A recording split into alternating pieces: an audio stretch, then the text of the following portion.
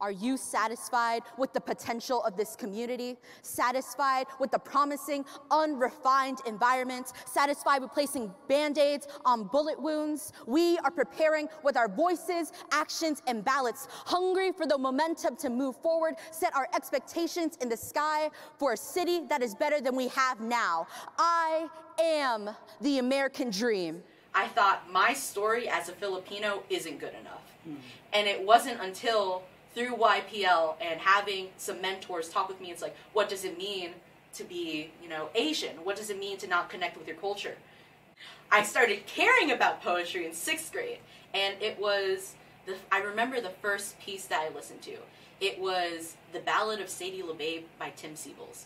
But it was hard to figure out my own style through that. And then it wasn't until American rapper George Watsky. He has an interesting story because he began as a poet. The piece that stuck with me was Never Let It Die.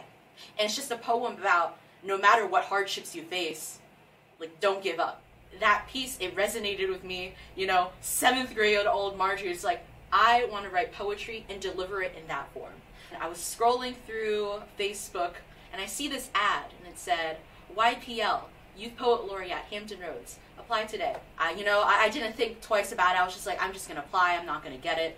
And then day of the competition comes. I do it. Shauna does it. Everyone blew me away. And I'm like, okay, I'm not going to get it.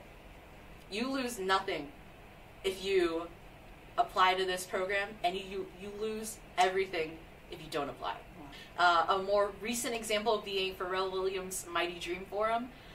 Being able to perform at that large of a scale and have my truth be told, you have the opportunity, easy access to getting your truth out there and heard. I live in the basin of diversity, watching commerce flow in and out, the untapped version of the next big thing. Are you looking for artists who connect to your soul? How about engineers and entrepreneurs? They're right here, right now. I'm speaking to you right now. This is just me and you. I want you to think about everything that got you to where you are today. I was there in your shoes. I want you, and everyone should, speak your truth. You don't have to be an English major. I'm a woman in STEM. All right, I'm an engineer. No one would ever think to cross those two together. You have something that is meant to be heard. Your story is good enough. Speak your truth. Virginia is a melting pot of possibilities. Our sweat has the same color and stench because we all know it didn't just take hopes and dreams for Gabby Douglas to win gold. It takes more than dreams written on paper. And we have the community ready to set those blueprints into reality.